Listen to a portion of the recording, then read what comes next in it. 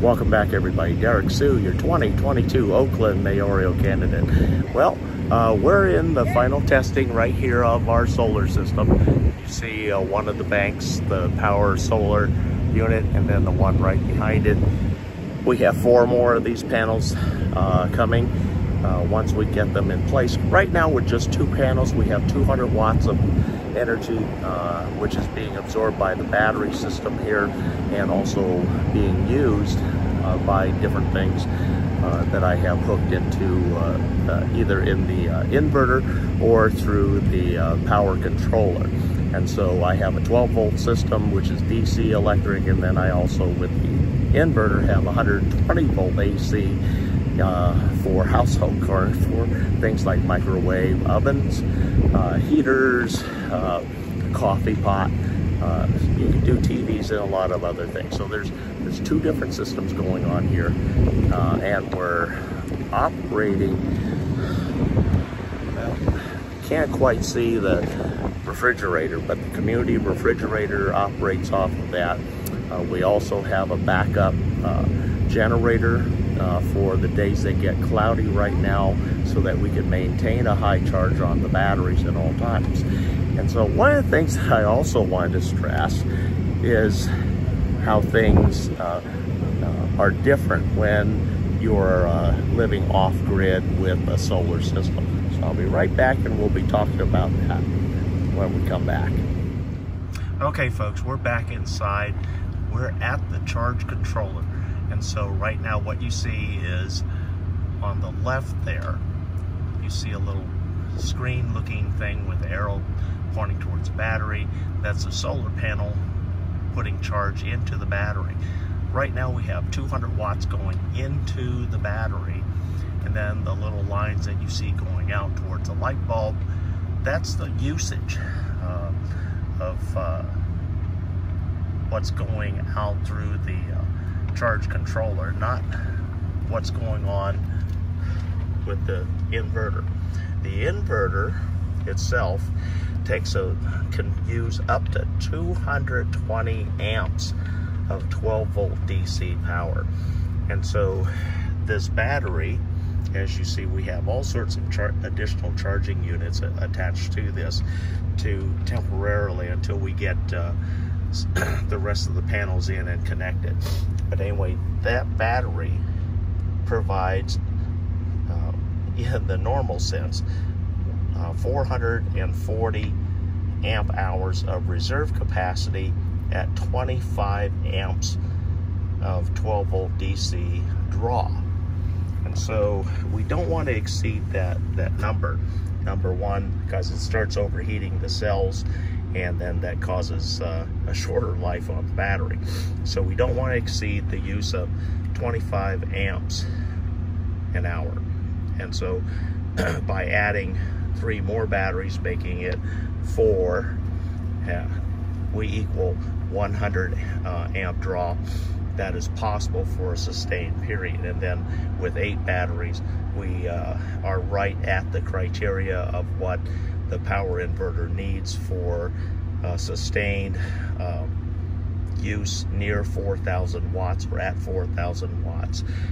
We don't want to exceed, actually, we don't want to go push the 4,000 watts. We want to stay at least 10% below, and actually 20% is a safer cushion. And so we recommend, or what's recommended, is not to exceed 3,700 watts of power.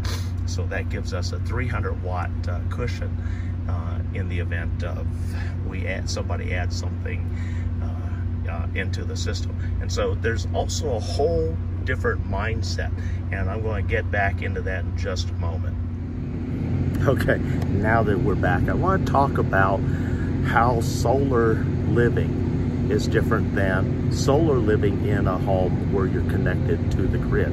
Off-grid living, you're completely tied by the amount of sunlight that's supplied, and then also the ability to charge and hold electricity in a battery system for later use, especially that when you things like the sun goes down, the evening time hits, and so it's a whole different lifestyle and a whole different way of looking at things. Because one of the things, when you live off grid with solar electricity, you're going to get good at your math, because what you're constantly doing is adding and subtracting usage. And the system, we're just going to use a very simple metaphor here. The batteries are the bank. Your charging panels, your solar panels, is your investments. And so your investments are constantly paying the bank to the bank. And then from the bank, you're using the value to generate the service that you need. The service in this case being electrical power. And so very simple adding and subtracting. You're putting in 200 watts every hour with the charge system, the solar system right now, into the battery bank, your bank. And so we're adding 200 watts every hour. But then we also have to think about what we're using and subtract that. And so I have a charger which charges everybody's phones and iPads and 5-volt circuits. That draws 65 watts by itself. And so now we start finding out the importance of watts, and because the watts are the fine-tuned numbers that actually get us either in a good place or in trouble. And so it's important that a watt meter be used, and so I have one on order through Amazon. And so we're going to be going through adding up and subtracting the wattage as we go along with this project and determine usage. But right now we seem to be holding really good at about 3,000 watt hours, and so 3 kilowatt hours, and that seems to be fine for most usage here. It operates a refrigerator, operates our microwave, our coffee maker, all of our electronics for our iPad, our phones, lighting, and a lot of other things. So we have 4 more, so we're going to be adding 400 more watts to the system. We're going to be adding more banks, a total of 7 more batteries we're going to be adding to the system, for a total of 8. And then that brings us, with the 8D size batteries, brings us to our required minimum, which is 200 amps an hour, or at least 220 amps an hour as a maximum. We don't ever plan on running the maximum, because that you're running the risk of actually damaging the power inverter, blowing fuses, and having to replace parts. So you never really want to push things to the limit. There are ways where we can actually increase wattage throughout the home through a different system. We can actually provide up to 12 kilowatts an hour on not only a single phase, but on a split phase system, which is your 3-phase 208 systems, like in a home, 220 volt systems AC. And so we have that ability with solar, but it just requires having and adding in enough solar panels to create enough wattage to cover the wattage usage and the demand. And then we have to calculate that and then multiply that by a certain factor to build in a reserve. So a lot of these things are calculations that are, like I said, going to make you really good at math when you start doing the numbers. And it's very simple, and it's once everything is installed and a basic system with the parameters built in are fully operational, which we will have shortly, we'll be able to do the final numbers so that we can know what to expect out of every system that we put into the Conestoga huts, that the tiny homes that we're working on throughout Oakland here. We have 3 different projects going right now, so just to let you know, this is a very important project.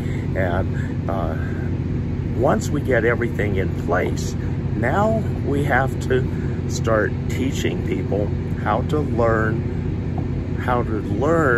to live with off-grid solar electricity, because it really one of the things about off-grid solar system, it really teaches you how wasteful that you can be with electricity, and through simple things and things that we really don't even think about, but they all add up. And so that's the importance of when you go to an off-grid solar system, you have to really think about whether you want to withdraw those bank watts or not, or keep them in the battery bank itself and hold them for another time.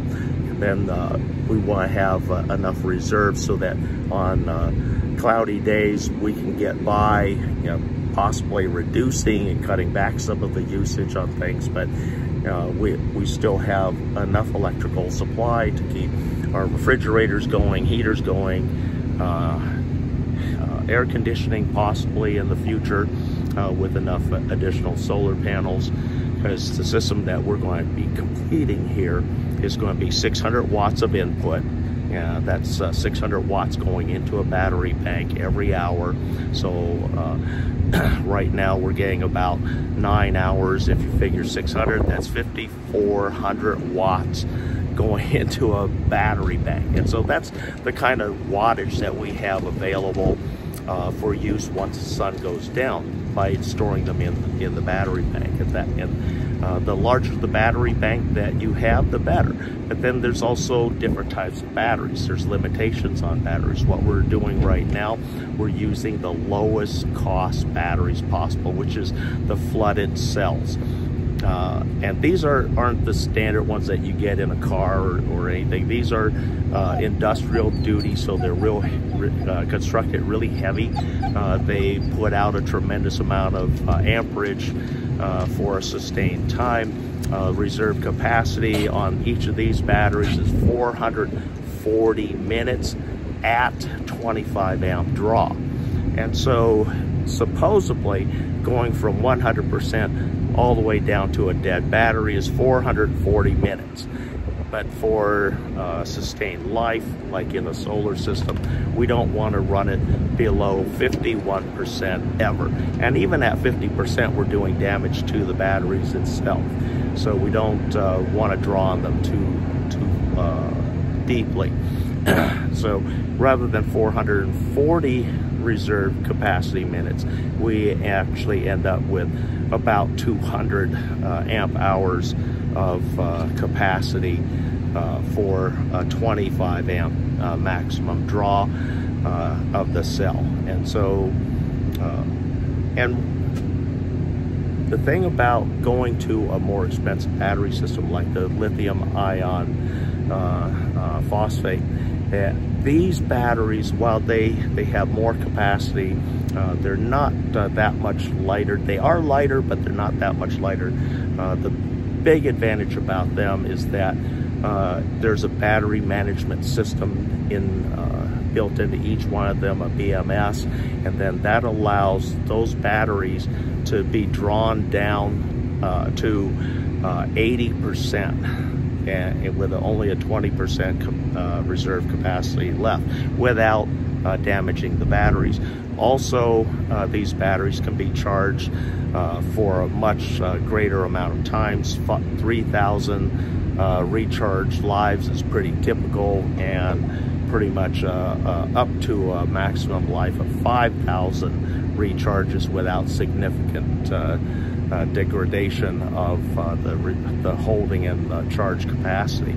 So these are, well, those batteries are terribly expensive. To get a 200 amp hour battery, which now we're comparing apples to apples, or trying to as closely as possible.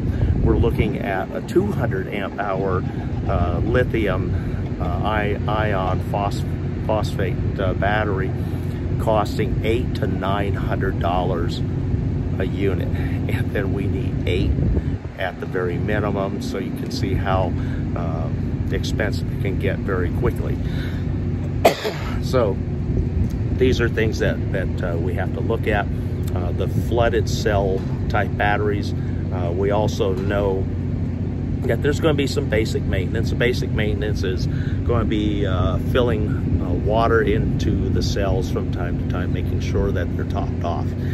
Whereas on an AGM absorbed glass mat, you don't have that. Gel cell batteries, you don't have that, but they're both very, very expensive and they don't last that much longer than a standard flooded cell. But as far as comparing it to the lithium ion phosphate cells, they're terribly expensive when you compare them over the long haul, over the same basic time period.